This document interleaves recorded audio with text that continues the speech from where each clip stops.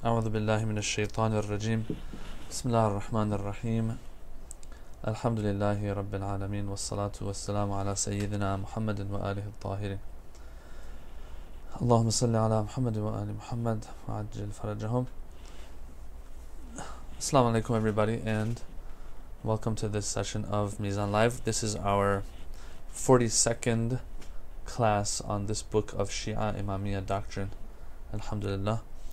Those of you who are following, as you know, we made it to the section of the book where Ayatollah Subhani speaks about controversial issues and issues that have to do with the Shia and the Shia are known for, and sometimes people will find a problem in those beliefs of the Shia. So what he's trying to do is kind of explain things a little bit, make sure that things are not misunderstood when it comes to the Shia and their beliefs, what they believe in. I think the most important thing in fighting takfirism and the takfir of each other, how to counter this idea of let me call the other out, let me vilify the other. The best way to counter that is to have knowledge of the other side, what they actually say, instead of just basing things off of or basing things on a misunderstanding that we might have regarding that person or that group of people.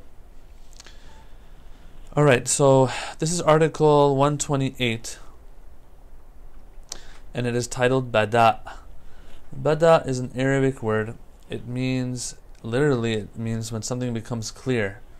And so here in this context, and in theological context or Quranic context, Badaa would mean when the destiny or decree of something changes. And so we have this idea in the Shi'i school. It's not just peculiar to the Shi'i school though. A lot of others believe in it as well. Ayatollah Subhani, he claims that this is a unanimously accepted notion, more or less, meaning like he'll say that the scope might be different, but everyone believes in this notion of Badaa. So we want to discuss what that means, see what the problem is that some people might find in this aqidah and belief, and see if we can resolve this issue or explain it in a way that is clarified. Alright, so he says on article 128, as I said, the divine decree as regards human destiny is of two types. A, it is a definitive and unconditional destiny, which is not susceptible of any kind of alteration. Okay, so he says there's one type of destiny that you just can't change, no matter what. And then there's another destiny, an open-ended and conditional destiny, which, in the absence of certain conditions, can be altered, such that another destiny will replace it. Okay, so that we have two types of destinies here. Or I would say two types of divine decrees. Taking this into account, let us note that all groups in Islam regard Badaa as a tenet of the faith, even if not all actually use the term. Okay, we'll talk about this later. Even the term Badaa, some people have an issue with it. We'll talk about that towards the end of the lesson. But this quibbling over terms does not detract from the proposition itself. For what matters is the meaning of the essential content of the term and not its name. Okay, whatever you want to name it that. You want to call it Badaa, you want to call it change in circumstances, you want to call it change in decree. Whatever you want to call it, call it. He makes a good point here. Sometimes people are fighting over the name of something, while the more important thing that they need to focus on is what the essence of that thing that they're fighting over, not the name of it.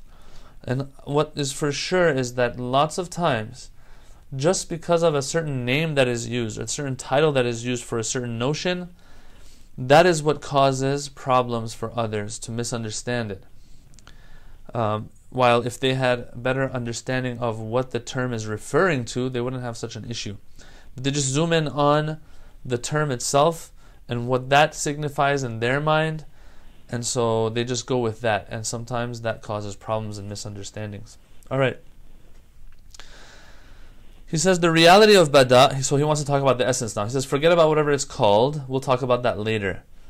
for now, let's discuss what this is all about.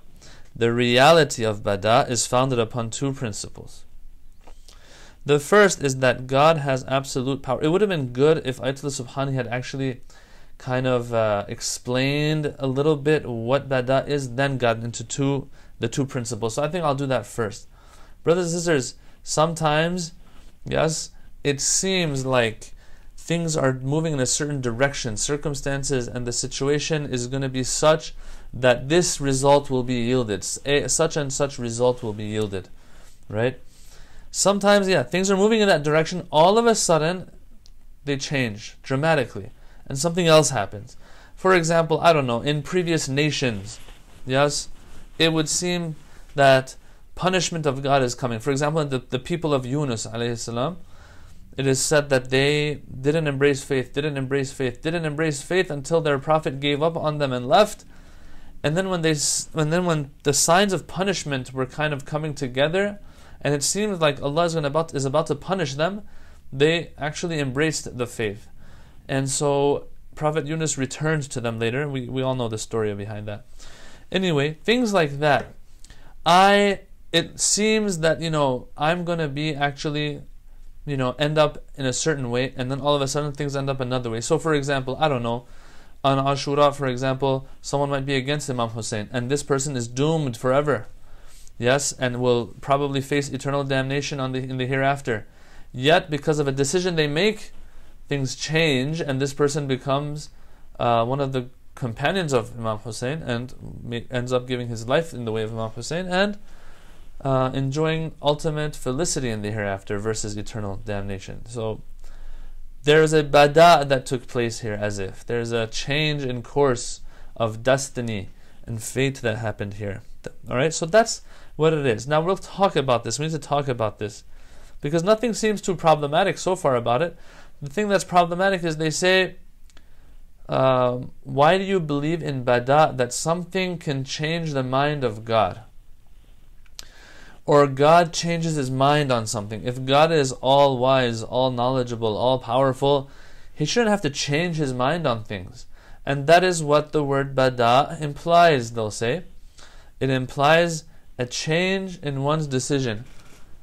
Why do people change their decision, change their mind? Because they don't have encompassing knowledge of the situation, or things change for them, and so circumstances change equals decision changing for a certain scenario and what to do in a certain scenario. But with God, none of this holds. That's what they'll say. None of this holds. So why say that God changed his mind? Alright, so let's talk about this, he says. He says there's two main points here when it comes to Badaa.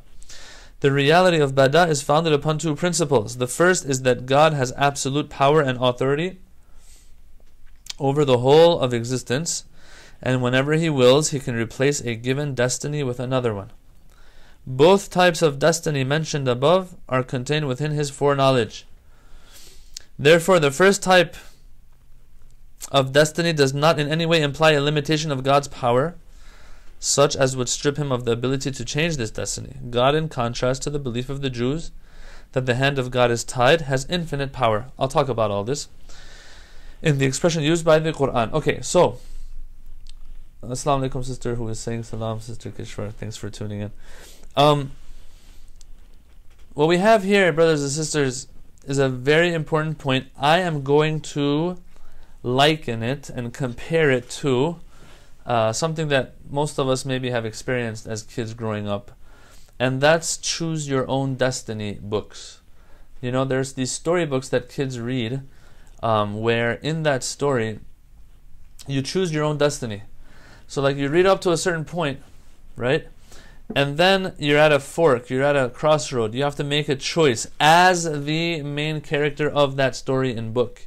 So let's just say, for example, I don't know, I remember when I was a kid growing up, I read a Batman one. So let's say you're Batman.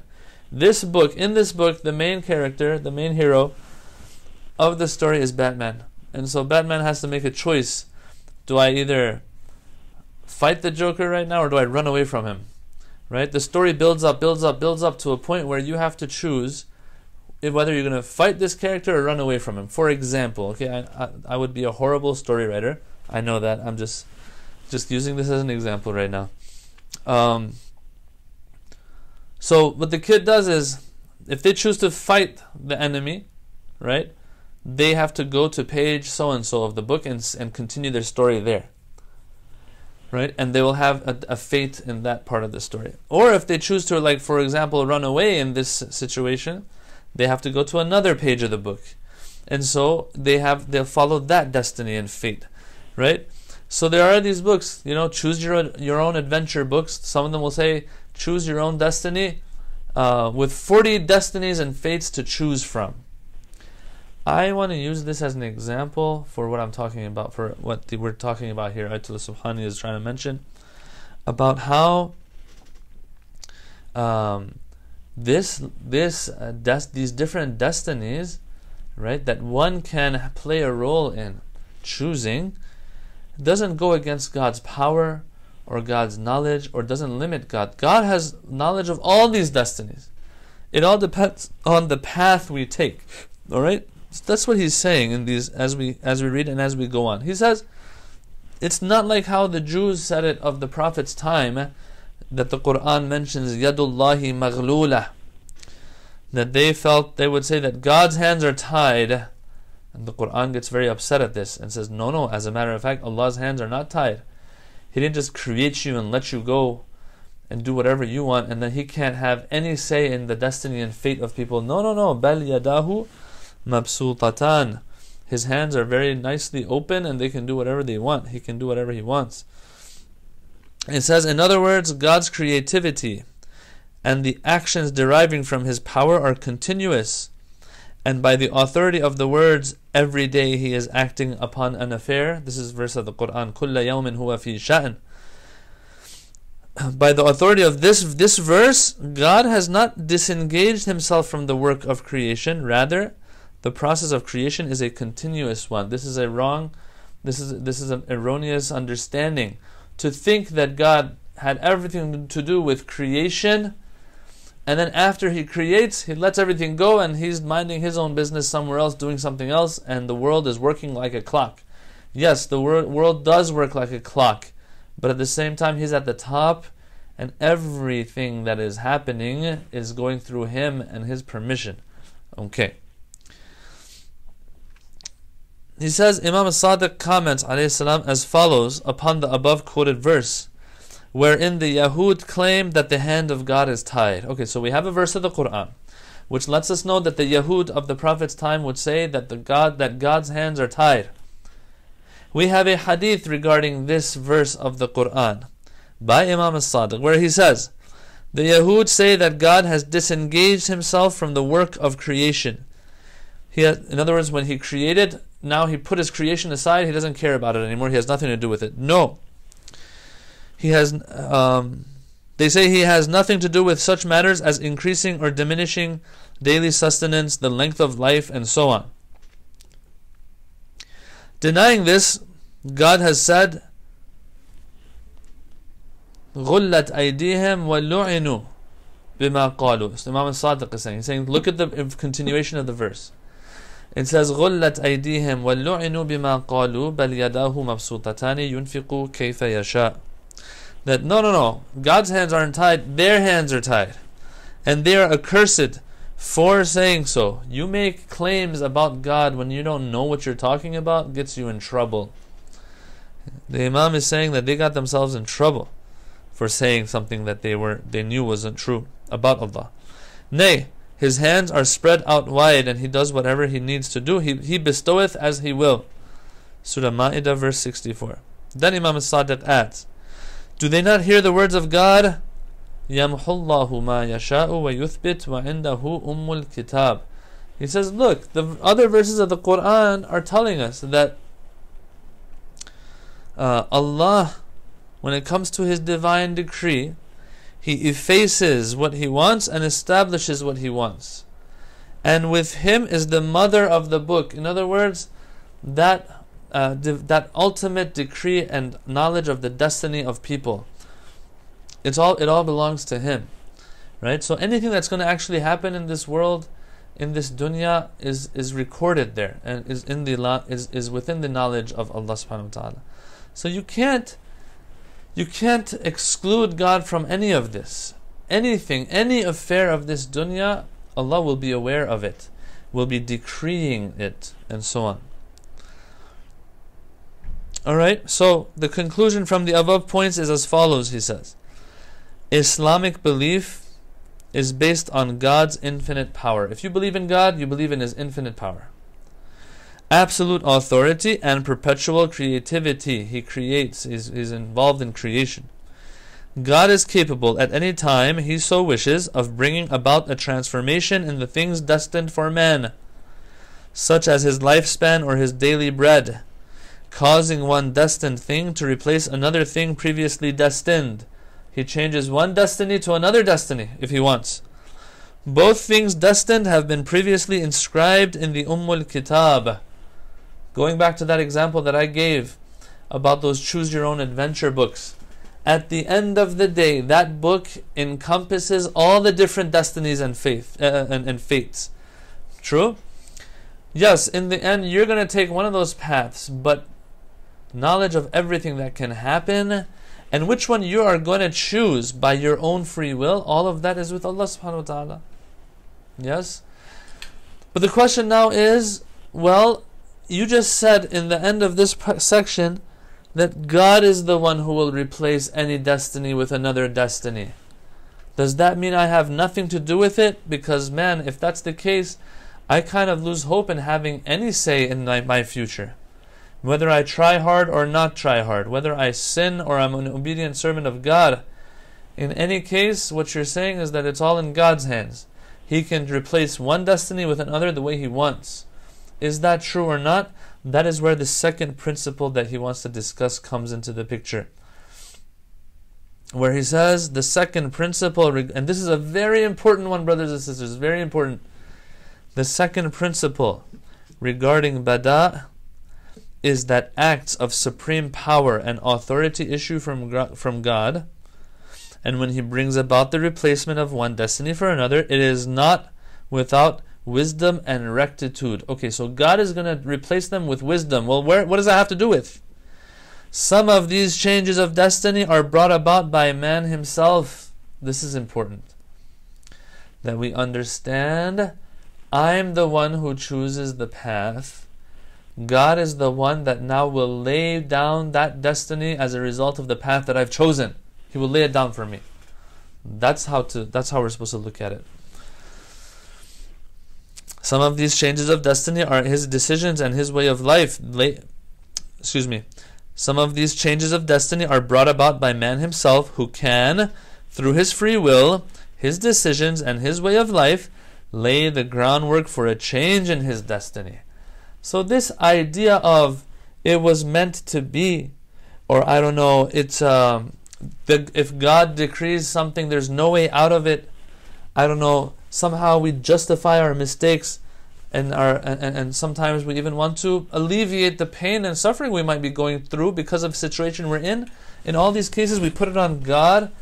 It's true that yes, God is at the top of the chain of causes and effects, but at the same time, we have to understand that we play a role in all of this as well, and sometimes others might play a role in it as well. The fact that I die in a certain way, for example, because someone decides to pull a gun on me, that means my fate also was in the hands of others as well. So mankind can play a role in the destiny and fate of themselves or others. What's important is, though, Allah wants to see the reaction we have as a result of what happens and befalls us. A person who loses their life because someone else oppressed them, this is not acceptable. That person needs to resist and all that. But if they lose their life, Allah will reward accordingly and will be more lenient towards that person, as our hadiths will tell us, because that person was lost their life in an oppressed way and fashion. So what the point that he's trying, I think, is very important, and these two principles have really come together, is that yes, on one hand God has all the knowledge and all the power, but at the same time we play a role. I play a role in my own destiny and fate, and even sometimes others might play a role. in my destiny and fate. We have to understand, because right here people might say, well, that goes against free will. I don't have a choice if someone else wants to pull a gun on me, God forbid. True. That's true, but we have to understand the free will that is necessary for creation is the free will that I have towards my own actions. The decisions I make have to be based on free will for Allah to be able to reward or punish me accordingly. But we have to understand, other than my own actions and the free will that I have when it comes to my own actions, everything else is out of my control. You know, whether or not an earthquake happens, a tornado happens, a blizzard happens, a person pulls a gun on me, a person runs over me, God forbid. All these things, these are all, there's no free will in there for me. God has put me in this world, which is a world of matter, which is a world of material. And so things will clash. Problems will arise. Suffering might take place. God wants to see what our reaction based on our free will is going to be towards all these things that happen to us. So we have to understand, because this is something that I've noticed younger people sometimes bring up, that, hey, what free will? I have no say in almost anything that happens around me. Stuff happens to me. It's not my choice. True. But that's not what constitutes free will in a theological or Islamic theological context. In an Islamic theological context, free will equals I have to be able to make my decisions on my own. And if I'm forced to make decisions that I don't want to, there will be no responsibility there, Islamically. God will not hold me responsible if I'm forced to eat something haram to save my life, to preserve my life, and so on and so forth. Other hundreds of examples you can think of, right? So we have to understand this, that free will only has to do with our actions. The rest, that's what the material world is all about. But having said all of that, he says, some of these changes of destiny can have something to do sometimes with my actions as well, my decisions. So for example, he says, let us suppose, for example, that a person does not accomplish his duties towards his parents. Naturally, this shortcoming is improper and will have a detrimental impact upon his destiny. Brothers and sisters, this is just an example, okay? I don't want us to think that now every time we don't fulfill our duties towards our parents, we can await a shortness in our lives or something. God cuts out a year from our life. But it is sometimes possible that this plays a role. It says, now if he should repent of his actions and thereafter diligently perform all of his responsibilities, he lays the foundations for a change in his destiny, opening himself to the grace expressed in the verse, God effaces whatever he wishes and establishes whatever he wishes. Sometimes certain things will play a role. Sometimes certain things that we do, certain good actions and bad actions, we do play a role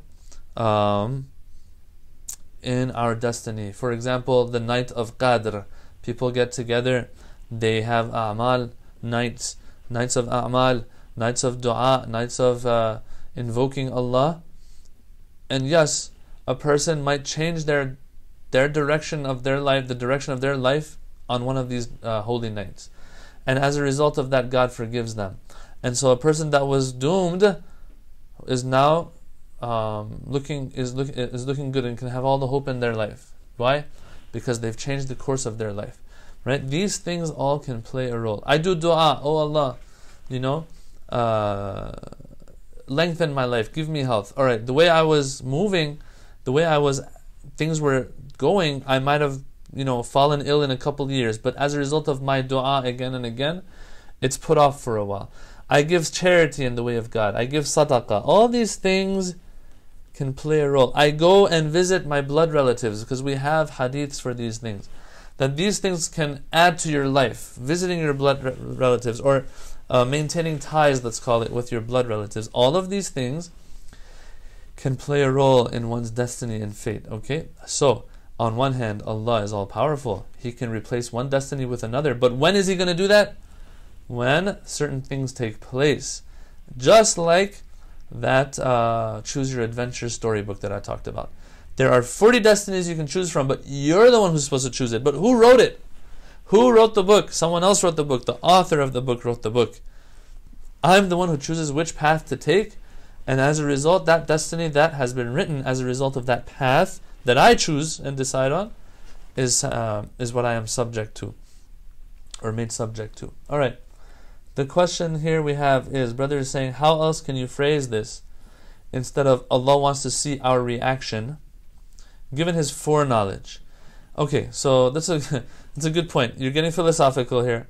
And so if I try to answer that right now, it'll take a lot of time. But in a nutshell, let me try to keep it as concise as I can. If I would phrase it in another way that would be philosophically correct and not say Allah wants to see our reaction given His foreknowledge, I would say it like this. I would explain it like this, that look, God's foreknowledge, as a matter of fact, is not foreknowledge when it comes to Him. Okay? Foreknowledge means knowledge of something to come. Yeah, something you have knowledge of something before it has come and happened, right?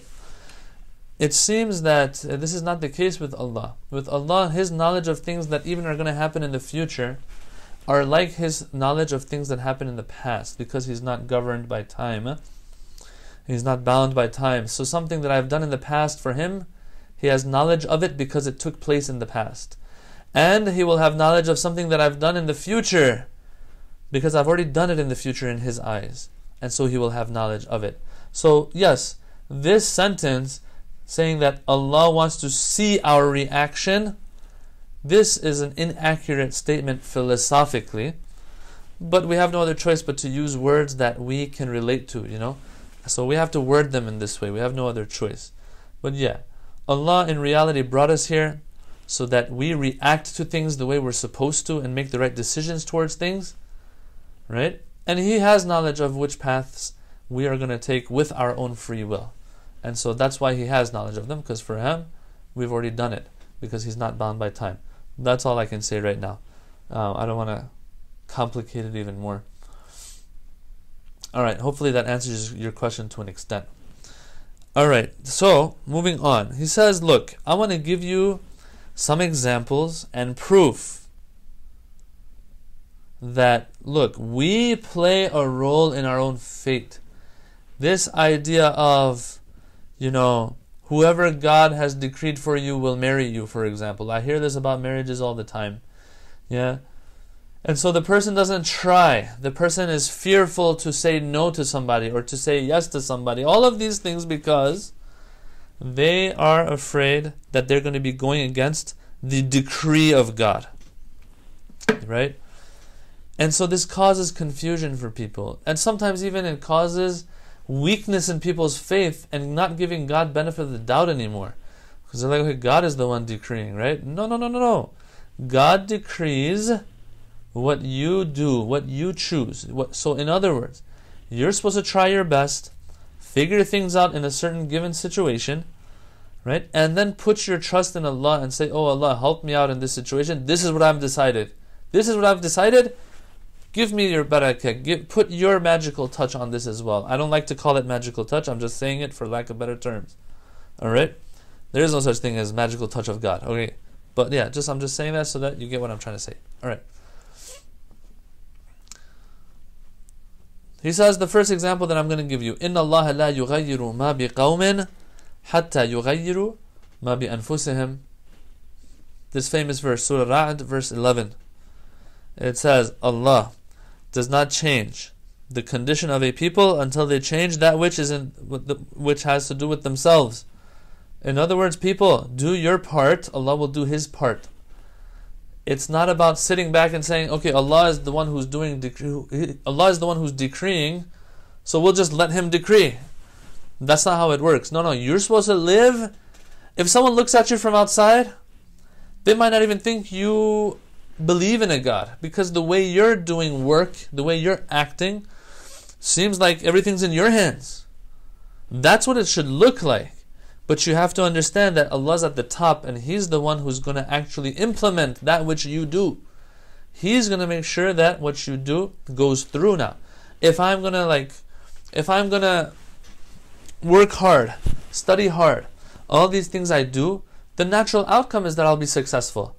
So even a person who doesn't believe in God is going to become successful. The question is, what's the difference between that person and the person that's a believer and is working hard and is successful? The difference is up here. The difference is in their perspective.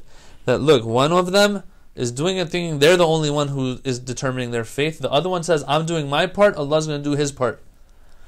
Yeah, so there's a big difference in perspective. But when you look at them from the outside, they look like they're doing the same thing. إِنَّ اللَّهَ لَا يُغَيِّرُ مَا بِقَوْمٍ حَتَّى يُغَيِّرُ مَا بِأَنفُسِهِمْ. These people, when you look at them, they are doing hard work because Allah has told them in the Quran, I won't change you. You have to change yourself, and that's when I will allow change to happen for you. I think this is very key in the way we see things and how much work we put into things. I've seen both sides. Some people, they go so far that they think it's just them. They're believers in God, but practically it seems that they feel it's just them. Everything is in their hands. And slowly it's as if they're independent of God's decree. No. Do your part, Allah's decree is also going to come. Usually it is the same as what you have determined as your own faith through what you're doing. I keep saying faith instead of fate. Usually what God has decreed for you is what you have determined of your own fate through what you're doing. Alright? So that's one verse.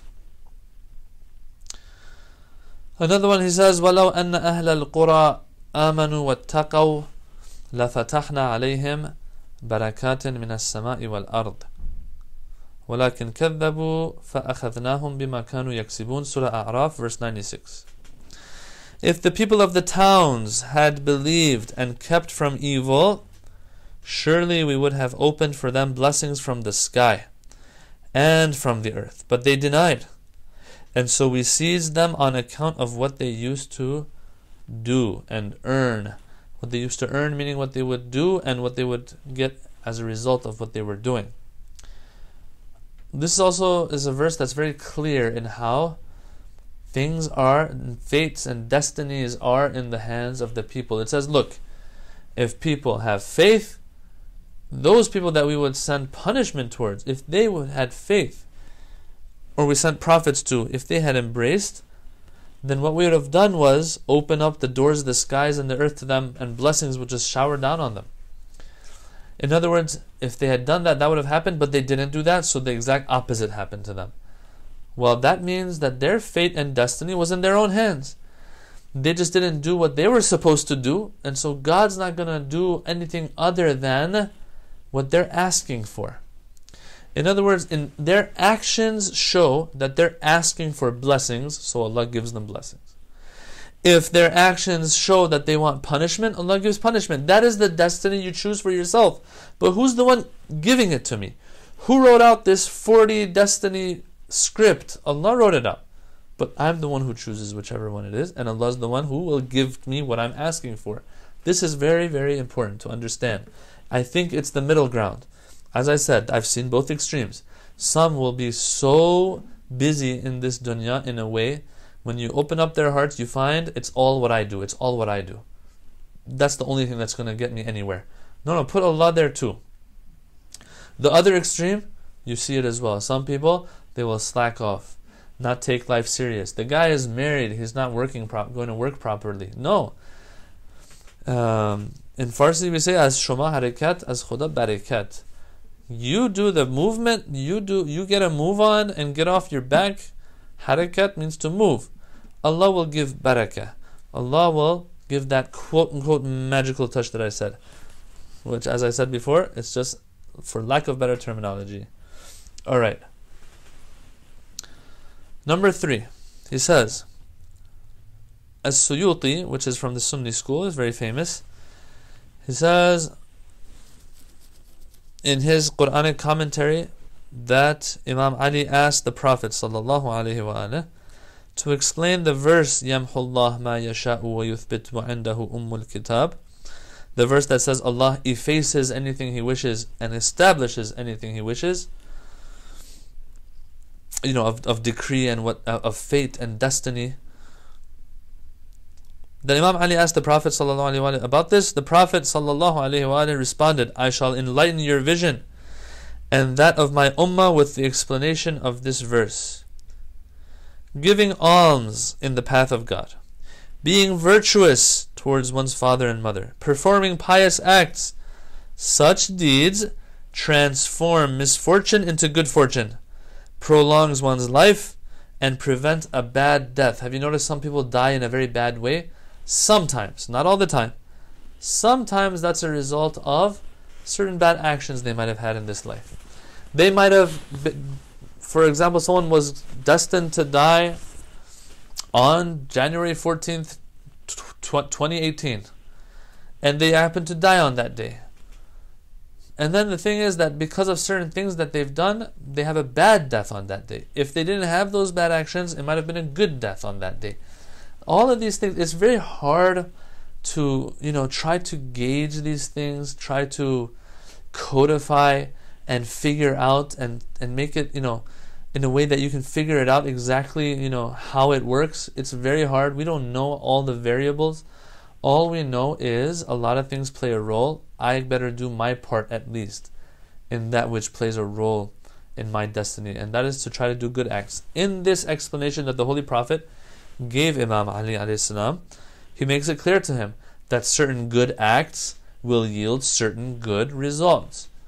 Namely, here, prolonging one's life, preventing a bad death, and changing misfortune to fortune. Yeah. So this idea, I've heard some scholars say this idea of if you're a good person, then, you can make sure that God's going to send you harder tests and life is going to be hard for you. That is maybe true to an extent, and we do have some hadiths like that, but at the same time the Quran is saying, and other hadiths are also saying, that if a person does things the way they're supposed to, it will open the doors to better things as well for them. So that's something to keep in mind. Another example he gives is a hadith by Imam al-Baqir, where he says, Imam al-Baqir alayhi salam said, respecting the ties of kinship and maintaining blood relationships purifies one's acts and bestows blessings upon one's wealth. It also protects one against adversity, renders one's final reckoning easy, Yawmul Hisab, and pushes further away one's death. Wow. So out of all of these, most of them, if not all of them, have to do with this life. That there are some things that have an effect on this life for us, and our destiny and fate in this life. Once again, I do have to emphasize, brothers and sisters, if someone is struggling with something and suffering with something, doesn't necessarily mean that now they've done some bad actions to deserve this. There, as I said, there are a lot of variables in this whole thing. What I need to do is do my part. The rest is in Allah's hands. The rest is in His hands. So he says, taking these two principles into account. What were they? Once again, God has power, knowledge, and all that stuff. One, and He can replace one destiny with another destiny. So that's first principle. Second principle, though, is that if He's going to ever do that, it's going to be based on wisdom and rectitude, and so it's not just random. And so this all sometimes even has to do with how we do things, what decisions we make in life, that God will replace one destiny with another. I did dua for something, I gave sadaqah, I was good to my parents, I called that uncle or aunt of mine that I haven't been speaking to for years, things like that. Yes, so He will change our destiny based on these things, because that's wisdom. He says, taking these two principles into account, it is clear that the concept of Badaa pertains to an evident aspect of Islamic belief. Leaving aside the question of the expression of the term itself, all the schools of Islam are at one in accepting that meaning to which the term refers. Okay, so we have a term called Badaa. Badaa refers to all of what we talked about so far. And destinies changing. Destinies changing and God's decree, yes, varying from one situation to another. Now, the problem, let's go to the problem. The main problem, if no one has an issue with what we just talked about, which according to Ayatollah Subhani, no one does really, then why is it that some people call the Shia school out for adhering to this notion? Answer is, the word and the term that is used to refer to this notion is problematic, he says. Now, problematic, and he doesn't say it like that, but some find it to be problematic. Why? He explains why. Finally, he says, in order to clarify, I'm going to just finish this article. I thought we'd have time for the next one, but no, we'll wrap up after this last discussion about the terminology and why this name is used for this concept. Finally, in order to clarify why this Islamic belief is expressed by the term Bada'ullah,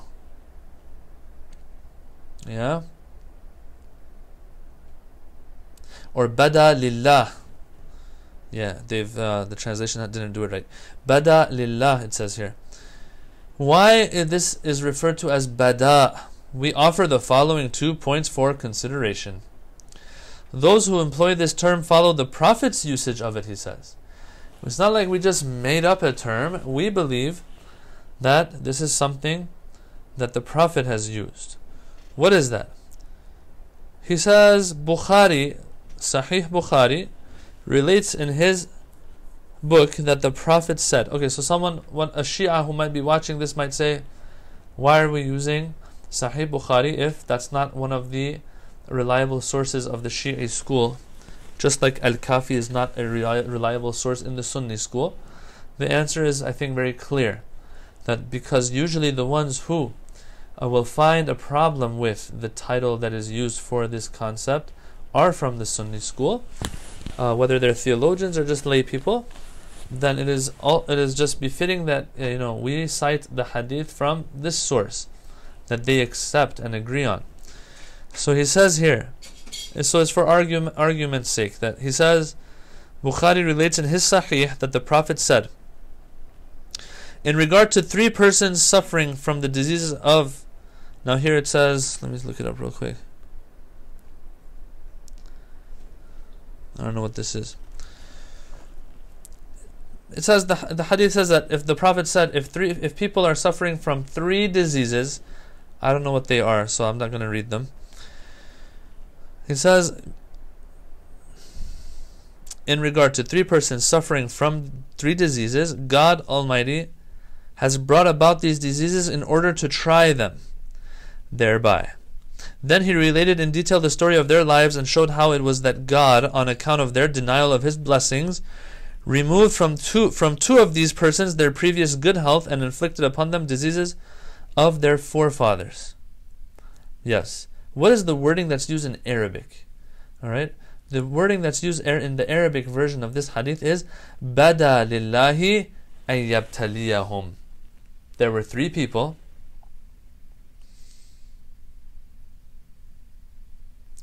There were 3 people that suffered from diseases. The Holy Prophet speaks about them, or some of them, and he says the reason why they were healthy but then they fell ill was because Bada lillahi an yabtaliyahum. It became clear to Allah that it's now time to inflict them with something, to punish them, or maybe to try them. Ibtila means to either test and try, or it means to just straight up punish. So the word that's used is Bada lillahi. The verb Bada, which comes from the infinitive Bada with a hamza at the end, that's what's used in the hadith. So Allah subhanahu wa ta'ala says, don't blame me. I get this word from this hadith, for example. That's one example he gives. This kind of usage also, he says, derives from the linguistic principle of resemblance and from conventional modes of speech in the language of the Arabs. It is customary for a person to say in Arabic when he changes his mind about something, Bada li. It became apparent to me. That is, it has changed for me in my mind. My mind has changed. Religious leaders wishing to speak the kind of language that will be understood by those to whom their speech is addressed have used this expression in connection with God. Alright, so he says, look, it is a kind of, if we put aside those hadiths we said, that the verb has been used for God, then what we have to say is that, if we put those aside, what we have to say is that these scholars and theologians who use this term, they're using it because this is what people use in their normal day-to-day talk and jargon. That's just how they say it, Oh, I changed my mind. Yeah, or else we all know God doesn't change His mind. Now someone might say, well, how dare you speak about God like this? This is God we're talking about. He's like, hold your horses, man. Hold your horses. There are verses in the Quran where God uses certain verbs to describe Himself or His actions and decisions, and some might say, whoa, if the Quran hadn't said it like this, we wouldn't have said it. Yes? A few examples. It says, for example, Surah Tariq, يَكِيدُونَ كَيْدًا وَأَكِيدُ كَيْدًا, which means they plot a plot and I plot a plot. Allah says about certain people who plot against Allah and His Prophet and Islam, Allah says, I'm plotting too. Is God really plotting? No, of course He's not plotting. God has knowledge of the past, present, future, and everything. He doesn't need to plot. Or, it might imply malice. God doesn't have any malice in Him. Alright, so that's one. It's just because this is just the wording that's used in such situations. God is using it for Himself as well. وَمَكَرُوا مَكْرًا وَمَكَرْنَا مَكْرًا, Surah Naml. So they plotted a plot, we plotted a plot.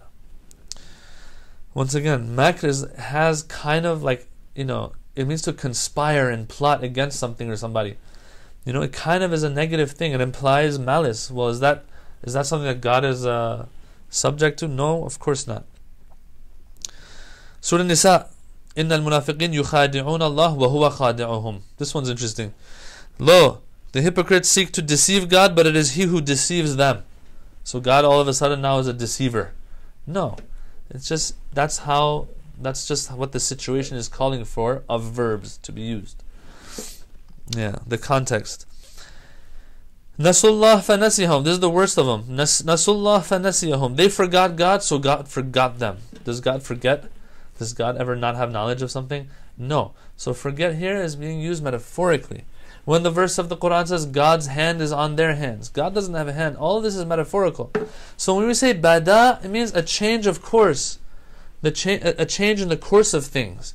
Yeah, and so they'll say, "Oh, you're saying God changed His mind. God can't change His mind. God is all wise, all powerful, all knowledgeable, all that kind of stuff." Yes, just using it in layman's terms. So this is just layman's terms, so that things aren't overcomplicated. So he says, in any case, the scholars of the Shia school, taking note of the impossibility of alteration in the knowledge of God, have carried out extensive research into the use of the term Badaa, which we cannot summarize here. Students wishing to investigate the matter in detail should refer to the books noted below. So he has a footnote there where he talks about it. In short, Allah subhanahu wa ta'ala is devoid of all these limitations. And so if a term is used and might have certain restrictions and limitations to it, we are using that concept for God, stripped of its limitations and restrictions. Yes, this happens every now and then. Allah uses that in the Quran as well, sometimes for Himself, just because He wants to keep things in layman's terms. Next week we have the discussion of Raj'ah, which is a very Shi'i concept, I'll say. And Allah subhanahu brings a verse of the Quran He wants to talk about to show that it's in the Quran. We'll talk about that a little bit and whether or not we feel that that's set in stone or not. And if we can move on after that, we will have another discussion as well, which is a very controversial and touchy one. And we want to see how our scholars approach that concept and keep the respect and are careful not to provoke and hurt anyone's feelings. And that is the concept of the topic of Adalat al-Sahaba. Yes, and the companions of the Prophet. Is it true that the Shia don't respect them and so on and so forth? That's something we need to talk about as well. We'll just go by what he teaches, inshallah, next week. Thank you for tuning in. Keep us in your du'as. Wassalamu alaikum wa rahmatullahi wa barakatuh.